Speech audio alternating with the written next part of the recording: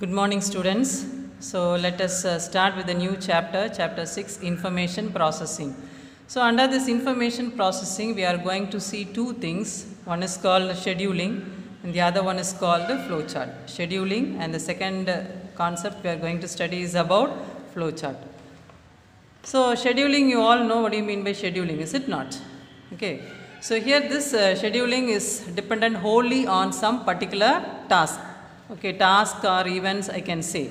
So this task or events is being given under certain constraints. Constraints is nothing but conditions. Okay, students. So now I go with the definition of scheduling. So it consists of activities to take place. It consists of activities to take place. Secondly, we are going to order those particular tasks or activities. And the third one, what we are going to do is we are going to allocate some resources. So these are the things we are going to do under this concept scheduling. Okay, so to understand in a better way, let me explain the scheduling with an example. So all of you in your book take page 112. Okay, so there is an example given there. So there is a situation given there for you. So here we will see.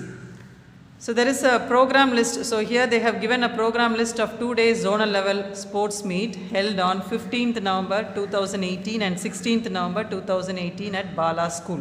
So there is a school and 2 days they are going to conduct a zonal level sports meet. So whatever activities they have, finally they will be submitting an annual report. Okay. So for that annual report they have to prepare a schedule and make a table. So they have given some headings like this, column headings having serial number, date of events, time of events, name of events, collection, etc. And the program list is also being given and the timing is given. So on each day what are the programs to be happened at what time. Okay. So these are the things they have given. Secondly, for the second day also they have given the timings and the program. Okay. So now, and these are all the photographs available. So now I am going to prepare a schedule list like this using the column headings that are given in the problem. So in the beginning you put the heading as zonal level sports meet, and under that we have the 2 days date you put, and the column heading you write, and below that and the first serial number on the day 1. Okay, day 1, that is on 15th, what they have given on day 1 at 8 a.m. what they must do, preparation of playground. Secondly, at 9 a.m. there is an inauguration. Okay. So now here you can see, so at 8 a.m. what is happening, preparation of playground, and the corresponding photograph has been stuck here. Similarly, for the time 9 a.m. there is the inauguration, that is start of the event. Likewise, using the events here and the photograph here, everything. So this is how a schedule list is being prepared. Can you see? So one by one they have noting it down, they are preparing. Okay, so now, so day 1 over here. So now coming to day 2, 16. So 10:30 a.m. the team event starts. Okay, so here they have given an indoor games. So indoor games is nothing but you all know, carom board, chess like. So team events is kabaddi, basketball like. So individual events will be running, high jump, etc.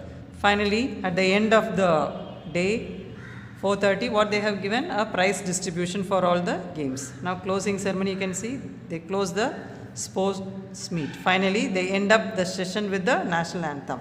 Likewise, so this is how I prepare a schedule list for any task or activity being given. Okay.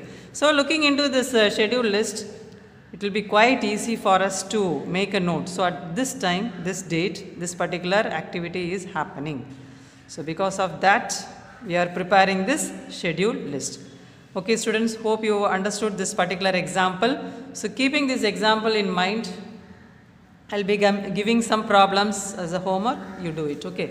So under that, the first activity is given. So you can solve this particular thing in your book itself. So you can see here. So there is a table here given for you. There is a trip schedule. So now, so this is the activity given for you. So this you are going to prepare a schedule for an trip schedule. Trip is nothing but the excursion. Okay. So you people in the school, they will be taking you for excursion, is it not? So before that they will be asking the permission letter from your parents. So this is what the The schedule is you have to prepare on your own. Okay, so this is the first homework problem for you. So this is the first homework problem for you. So now coming to the next, turn overing the next page. So this is the second activity. So I'll explain this activity. I will do for you one row. The remaining things you complete.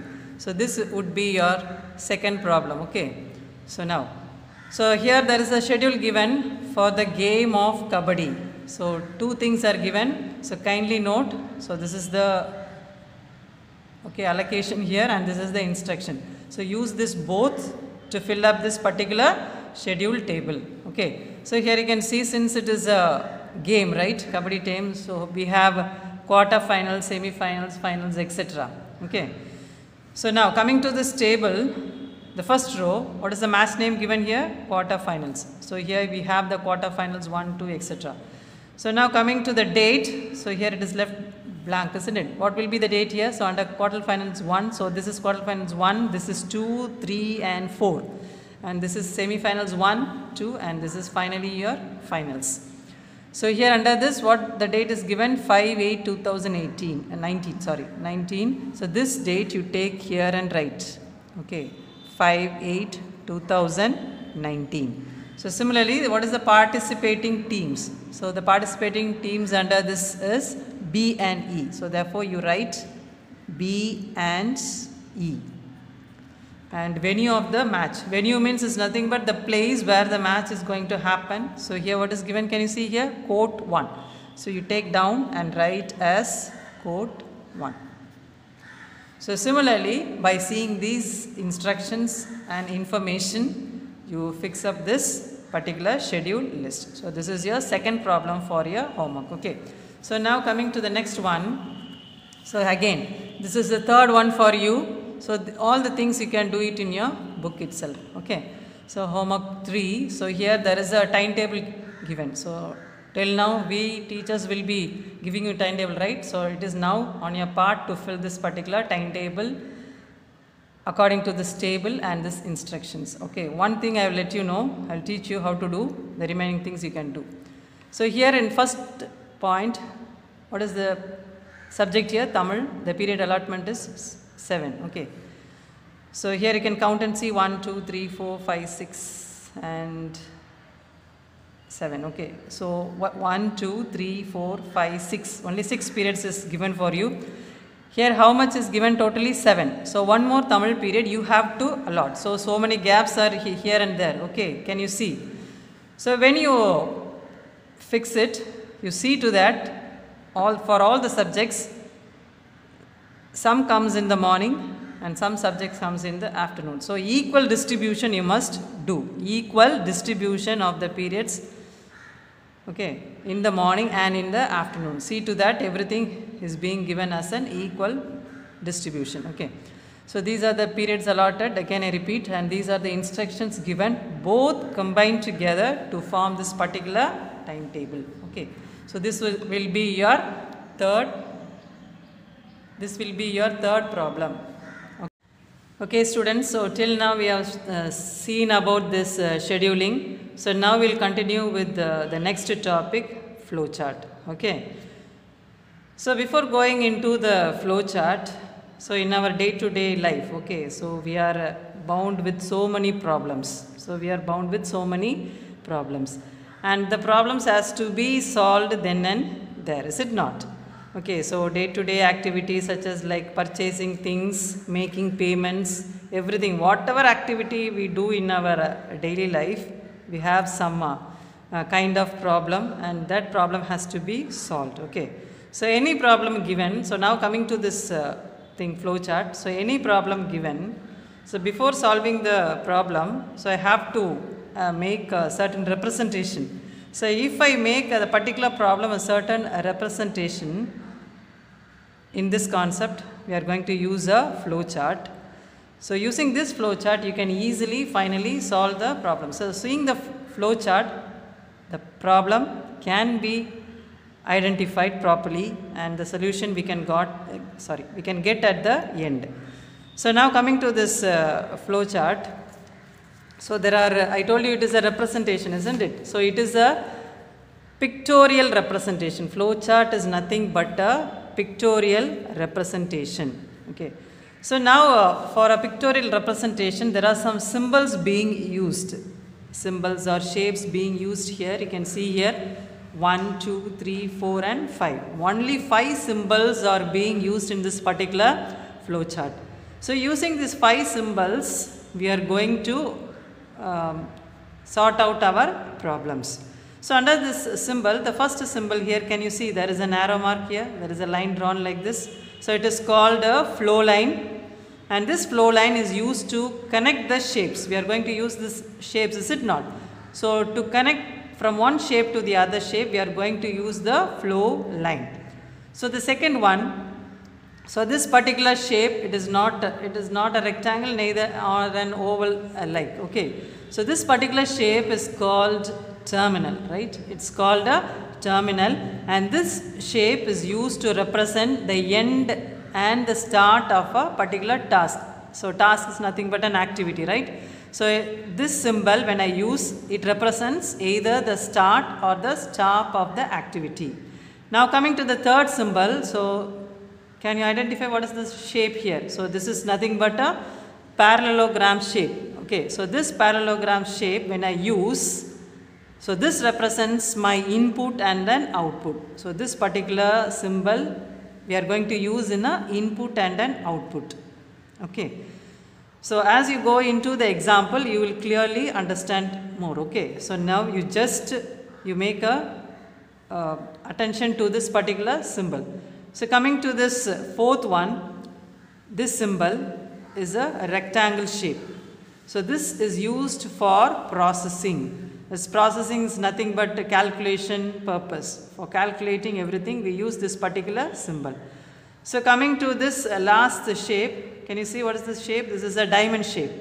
This diamond shape is used for making decisions. Okay, this is my for comparison, like decision is nothing but comparison. This or that, yes or no, like okay, true or false. For this particular thing, we are going to use this particular diamond shape for decision making. So these are all the 5 shapes. Okay. So now coming to the types of flow chart, there are 2 types of flow chart. There are 2 types of flow chart. Okay, there are 2 types of flow charts. So the first type is called sequential, and the second one is called conditional. Again I repeat, there are 2 types of flow chart here. Okay, 2 types of flow chart here. The first one is called the sequential, and the second one is called conditional. Only these 2. There are so many other things, but still now we are going to study only sequential and conditional. So now what do you mean by a sequence? So sequence means one after the other the task will be happening, right? So that is called a sequential. Now coming into this sequential, we will see with an example what does this sequential mean. Okay. So now there is a problem given here for you. So suppose I take here, all of you take page 119. Okay. So example 6.1. What is the problem given here? Can you see? Construct an appropriate flow chart for depositing a sum of money in an ATM using the instructions given below. The instructions is given below, so you are going to draw the flow chart. So what is the first thing they have given under input? So what will you do with this card? Okay, with the ATM card, what will you do? First we will insert the card, is it not? First, so that is what is happening in the input. You are going to insert the card. So under the process, so altogether there are 8 processes here given for you. So first will be the processes. You are going to select the banking. Then afterwards what will you do? You will be selecting the language. It will ask either English, Tamil or any other language. After that they will be asking for the ATM PIN number, and here we are going to deposit the money. Okay, so that is what is given in the problem. We are going to deposit the money. So under that we are going to deposit, select cash deposit. Okay, so and the account type is the next selection, either it is a savings account or a current account. Next we will be inserting the cash in the machine, right? and we are confirming the amount. That is, suppose say I deposit 10,000. So I have to confirm whether I am going to deposit 10,000 or not. After that, your amount will be credited. So credited means it will be added up in your account. So that is what you mean by credited. And after this process is over, finally, what will be the output? You will be getting a receipt, isn't it? Remember, in the machine, finally you will be getting a receipt. So that would be your output. So these are the instructions given. Using these instructions, I am going to draw the flow chart. Okay, so can you see here? So I told you there is a start and a stop for every task. So I start with using this shape. Can you see? Neither it is an oval like. Okay, so now, so under input I have swipe, that is swipe your bank debit card. Okay, so that will be your input. So this input or your output will be represented using what symbol? A parallelogram symbol. So this is using the parallelogram symbol. I put an input here as swiping your card. So these two symbols has to be connected. So this is the flow line. You saw, isn't it, the first symbol? So this is the flow line. I put a arrow mark like this. So the next, so there are 8 processes here. So these processes are being represented using the shape rectangle. Can you see here? The process is being represented by the rectangle. Okay. So all this process is being done one by one. And each and every shape, don't forget to connect with the flow line. Can you see here the flow line? The line is being connected here. And don't forget to put this arrow mark also. So as the things go, the tasks go. So here can you see? So these are all the 8 processes which is being given. Finally at the output, I told you output is also being represented by the parallelogram. So the transaction complete, you are receiving the receipt. So this is again the parallelogram. So these two symbols are used. This is an input and this is for your output. And again, my process is ended and I use this particular oval shape, start and end. So this is used for your process. Okay, students. So this is how I draw a flow chart. So this is a particular example for your sequential flow chart. Sequential means one after the other. Can you see? So after this, this. After selecting the language, I have to put the ATM pin. So one by one, the process goes on. So this particular example is called a sequential flow chart. Okay. Students, we will continue with this sequential flow chart and example 2. Okay, so first example, hope you all would understood. Now we will do an example 2. So suppose say I want to add 2 numbers. Suppose say I want to add 2 numbers, 2 plus 3. So I must get the result as 5. So in this case, now I am going to represent this particular task or a process using a sequential flow chart. How do I do? Okay, so as I told you, so this 2 and 3, okay, so 2 and 3 and addition symbol is there. So this becomes your input. This becomes your input and this 5 becomes your output. This 2 and 3 becomes your input.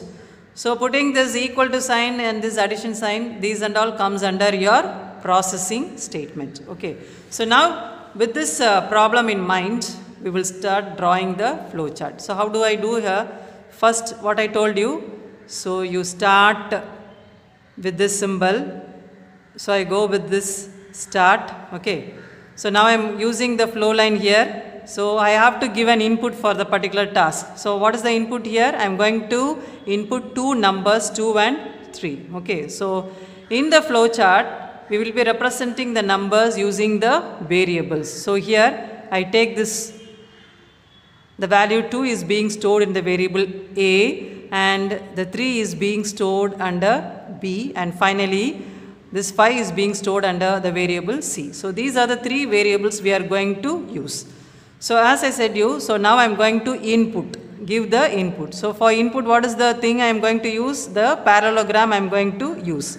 So putting a parallelogram for your input and I am going to put input A comma B. So what is the meaning of A comma B? So A takes the value 2 and B will be taking the value 3. Okay, so this is just a representation of your program. So now coming to the process. So now I have given the input. So the next step is we are going to do the process. So the process is being represented using what symbol? Yes, it is using a rectangle. So what is the process here? It is happening. The process here is I am going to add a plus b and the result will be stored in the variable c. So now I write c equal to a plus b. So this is the process. So I am going to add 2 plus 3 and the result 5 will be stored in where? In the variable c. So this is the symbol for your process. So now my process is complete. Now finally I have to print the output, isn't it? Print the output. So now I put a flow line here. So the output is being represented by a parallelogram like this. Okay. So output 5 I am going to print. So use the statement print. So 5 is in which variable? It is in C, is it not? So that variable I am going to print. So print C, when it says print C, the result 5 will be shown as. Okay, so now after this I end my task using this particular symbol. So I put end or stop or whatever it is. So now can you understand? So this is again an example for a sequential flow chart. So one below the other, the task is being represented. Okay, students, understood? So now coming to the next one. So the second type is conditional flow chart. So the second type is conditional flow chart.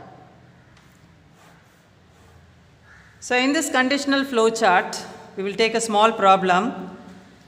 You take page 120. So here a problem is given for you. Construct the flow chart to find whether the given number is a positive integer or negative integer or 0 and write step-by-step process. Again I repeat, construct the flow chart to find whether the given number is a positive integer or negative integer or 0 and write the step-by-step process. Okay. So positive integer means what? It will be obviously greater than 0. Negative integer means what? It is less than 0. And this 0 is nothing but it is equal to 0. So as I said you, it is a conditional flow chart, is it not? It is a conditional flow chart. So here what is the condition? We are going to check that whether the given integer is greater than 0, less than 0 or equal to 0. Okay. So if the given number is greater than 0, then that number becomes your positive integer. If the given number is less than 0, that integer becomes a negative integer, and if it is 0 means it is simply printed as 0. So since we are using the condition, this particular type of flow chart is called conditional flow chart. Okay. So now we'll see how to draw the flow chart using the symbols. So here it is given for you. So we start the task here using this oval shape, start. So my input is any integer. Input is any integer. So that integer is, they are representing it using a variable. I told you, we are going to represent any value by a variable.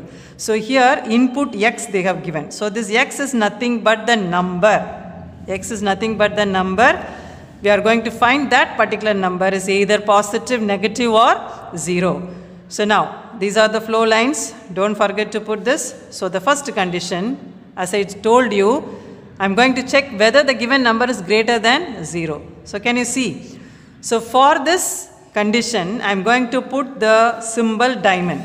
I am going to put the symbol, diamond symbol I am going to put here. Can you see here? So under this diamond symbol, I am going to put this x here. So x is nothing but the given number. I am going to check whether the given x is greater than 0. So I told you in condition, so whether it is true or false or yes or no. Okay, so here can you see? One flow line contains an yes and the other flow line contains a no. So now the condition goes like this: if the given number x is greater than 0, if it is yes means what I must do? I must print x is a positive number. X is a positive number. Coming to the other way round here, I am going to check whether if it is no. In the case it is no means I am going to check whether it is less than 0. So I am going to check again x is less than 0 or not. Again for any condition, two things arrive. One is yes and the other is no. Okay. So if this x is less than 0, if it is yes means what I must do? we are going to print that particular number is a negative number. So if all the conditions fail, finally I am going to print that x is a 0, x is equal to 0, and finally the process ends. Okay, students. Now I will give you a number, we will solve a number according to this. Okay. So now say for example, I take a number, a positive number I will take. So I will take plus 5. So now what we'll be doing here, this x. So in this x, this plus 5 will be stored. So when it comes inside, the condition is checked. X is greater than 0. Plus 5 is greater than 0. It is true or false? It is true, is it not? So therefore, the flow line will be is right of this. So here I have the condition yes. So what is there in yes? It will be printing that plus 5 is a positive number and the process will end. Can you see? After printing x is a positive number, the loop will come out and the process will be in an ending state. Okay. So now suppose say if I give another number, say minus 5. So now from the start, so we are inputting minus 5 here. So it will come here and the condition will be checked. Minus 5 is greater than 0. Minus 5 is greater than 0, yes or no? It is no. It is not. It is no. Okay. It is not greater than 0. So it is no. It moves along this condition, no. So here you can see that we are going to check again. Here we have checked x is greater than 0, is it not? The other way around, we are going to check x is less than 0. In that, what is the input here given? So minus 5, is it not? So minus 5 is less than 0, true or false? Yes, it is true. So under yes, it comes and it will be printing that x is a negative number and the process will end. Okay. If suppose say I give a number, say 0. So the condition here is checked, 0 is greater than 0, it is no. It comes here, 0 is less than 0, no again. It comes here to this no, and finally it will be printed that the given number x is equal to 0. Can you understand, students, these example plus 5, minus 5 and 0. So according to the condition, the flow line will be checked for the task. Okay. So this is all about your conditional flow chart. Okay. So now we'll continue, students. So I have taught you examples for your conditional flow chart and sequential flow chart. I believe you do understood everything. Okay. So other than that, so many examples are given in your textbook. You go through that. Okay. And now coming to exercise 6.1, so many problems are there given. So understand the concept carefully and then you can solve the problems. So one or two problems in the exercise I will solve for you. The remaining things you solve as a homework for you. Okay. So now in this match the following, can you see? So what is this line represents? It is a flow line. So what is the answer here? It shows direction of flow. So this would be your answer here. For this it would be the answer. So similarly you can solve for all the symbols. Okay. So now coming to the next problem, here again I taught you know an ATM card, depositing a money. Similarly, for withdrawing the cash using the ATM card, they have given the instructions for you. For this they have asked to construct a flow chart. Okay. So seeing that example, you can very well do this particular problem number 2, second problem. Now coming to the next problem, the third problem here again. So this problem is represented for a recharging mobile phone. You all know, okay, what do you mean by recharging a mobile phone? What are the steps that are going to happen? So here for you, there is a sequence of steps given for you. So again, they have asked to find out a sequential flow chart. Using a sequential flow chart, you do this particular problem number 3. Okay. So these problems you kindly do in your max note. Okay. Okay, whichever problems you are able to do in your book, you can do. The remaining things, please don't write here and there. Okay, so neatly do in your max note. Okay, so now coming to the fourth problem here, there is a traffic rule problem given for you. There is a traffic rule problem given for you. You need not draw the flow chart, just you using arrows. They have asked arrows for the flow chart. Arrows means what? The flow line. So for that flow line, you